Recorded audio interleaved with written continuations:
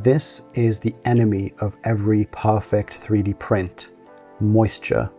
And this is our first line of defense. Desiccant and most people like myself use good old silica beads. But when your beads turn from lovely bright orange to this depressing, disgusting green color, they lose all of their ability to dry the air around them and therefore keep your filament dry. So the question is, what is the best way to recharge them to give them back their ability to keep your lovely filament dry? Is it in the microwave? Is it in a filament dryer?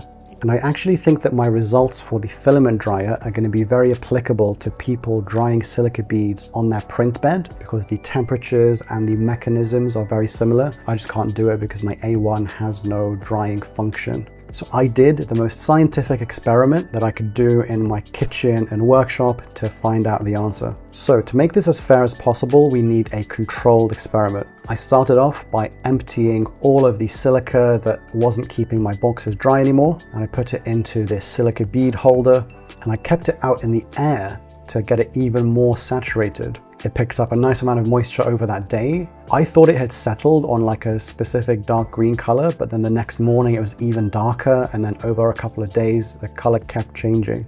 So I'm really confident that this is absolutely saturated. It's been sitting in this room that's 40 to 60% humidity for multiple days. So I took that large batch and divided it meticulously. Ignore that, I definitely didn't drop, don't look at that. I painstakingly divided it into two identical 314 gram batches with no spills because you didn't see that. Actually, even after that spill, I picked everything that I could off the table and it wasn't off by even 1 gram, or maybe I lost 1 gram, but I accounted for that in the maths. So 314 grams in 2 batches, accounting for all the spillage. Contender number 1 is the microwave. So the first batch went into this Pyrex dish. The desiccant with the Pyrex dish weighed 731 grams. Contender number 2 went into this 3D printed desiccant holder. And again, the holder and the desiccant had a starting weight of 461 grams. So the concept is simple. Which method can remove the most water and how fast? Just a note on the containers of each one.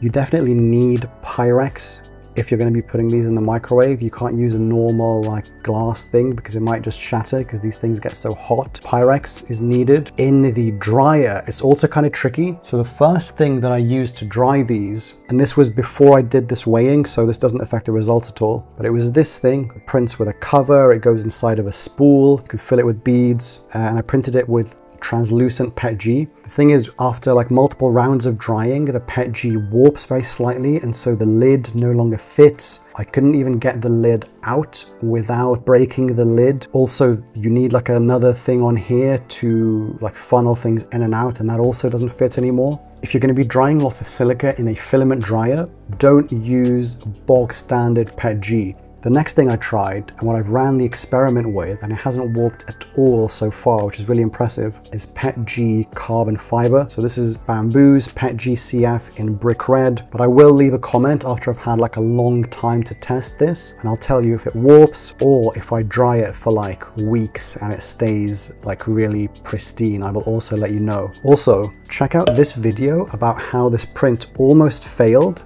but AI and some like vibe coding G code nearly broke my printer, but then saved the rest of the print.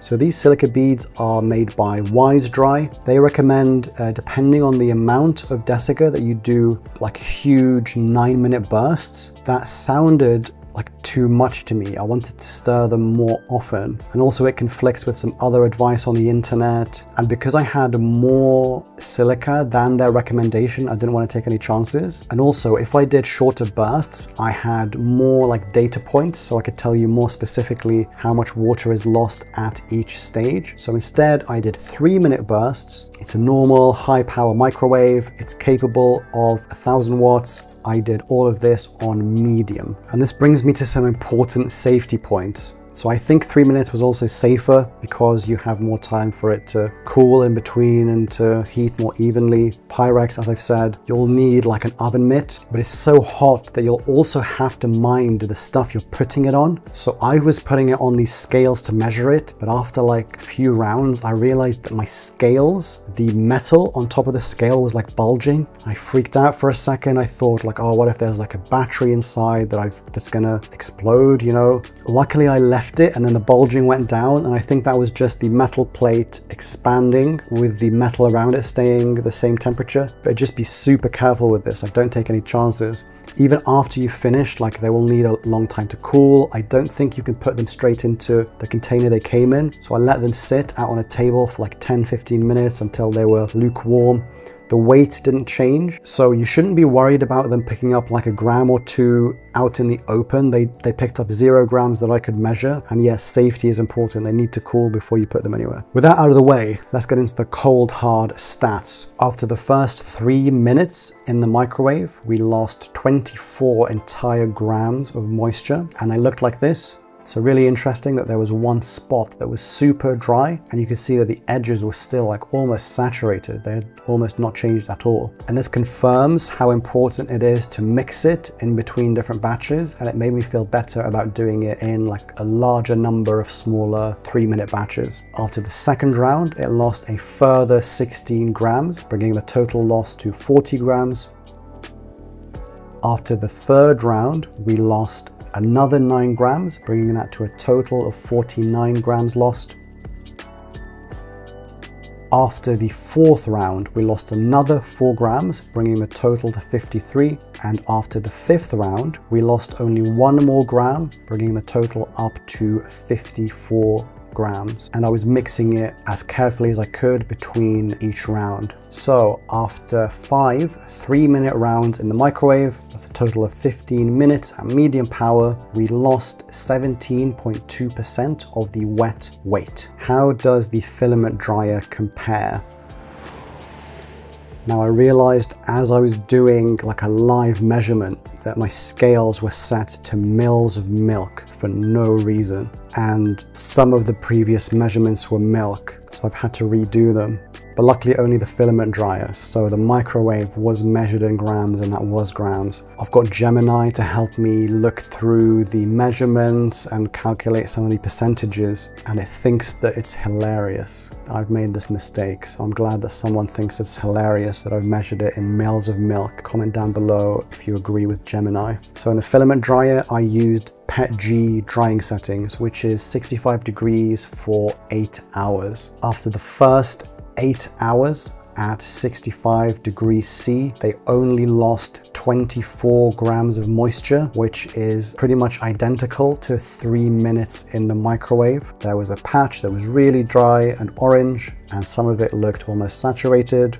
After another 8 hours in the dryer, they only lost another 11 grams, bringing that total to 35 grams lost. And after the second round, it looked better, it was much more even. To my eye, in this lighting, I would actually struggle to tell this apart from fresh, brand new gel. I was doing a third 8-hour round, but when I realized just how bad it might be, I've decided to take a measurement halfway through and record this video and kind of cut that short. I don't think it's worth another 8 hours in the dryer just for like a few small grams. So about halfway through a third round in the dryer, they only lost another 3 grams. Again, I would struggle to tell this apart from new. It looks really fresh to me. So the total loss after 2.5 rounds in the dryer, 20 hours of drying, they lost 12.1% of the wet weight, and that's less than 6 minutes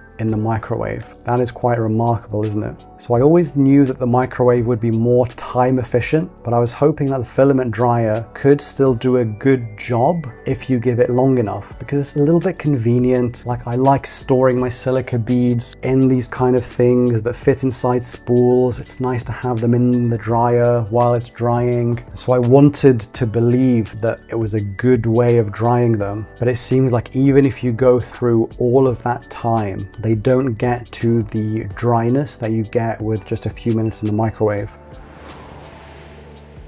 So there's a specific hypothesis that I was testing with this, and I kind of think the evidence supports this idea. So I noticed that I was drying my silica in the dryer. It was looking lovely and orange afterwards. There's a video that I think is by Lost in Tech, great channel, check them out. And this video said that there's a difference in the humidity level that changes the indicator versus what saturates the beads. And I thought, okay, maybe they're turning orange, but they're still a little bit saturated. But I didn't want to believe that. I wanted to believe that, oh, they're orange, so they're lovely and dry. So I've been drying stuff in the filament dryer and then reusing that silica. But I observed over time that the silica that I was recharging in the filament dryer was much less effective than brand new stuff. And I thought maybe that's because like recharging it is possible, but you never get it back to where it was. Like it'll always be 90%. It'll never get to 100% of its potential. But then after doing this experiment, like it could just be that you need to dry them in the microwave. You need something better than a filament dryer. So I haven't tried drying them on a printer's print bed, but I know people do that. And I suspect that'll have the same limitation of a filament dryer. I think it will look like it's dried. They'll turn orange, or if you have the older ones, they will change color to the color of new beads. But I think it's just not capable of getting that last bit of dryness out. And it kind of makes sense because the beads are so good at holding on to moisture. And if you think about how dryers work, it is kind of simple. They just heat up the air, they heat up the thing inside. That encourages the water to leave them, but it doesn't boil it, it doesn't force it out, whereas a microwave can get them to above 100 degrees, and so that can get a huge chunk of the moisture out, as we've seen from this data. So let me know down below, what do you think of this video? Did you find it helpful? And I'm really interested in how people recharge their silica beads, and if you use your printer bed or if you use a filament dryer. I think that's a minority, but I think this generalizes to printer beds. So if you do use your filament dryer or your print bed, I'm really curious if this has changed your mind and if you would change how you dry your silica beads to the microwave after watching this. If you like this video, I think you'll like my review of the Qi 2 E1 filament dryer, which is now my go-to dryer for drying filament. The modularity is great, but there are 3 key weaknesses that I think you should know about before you buy it.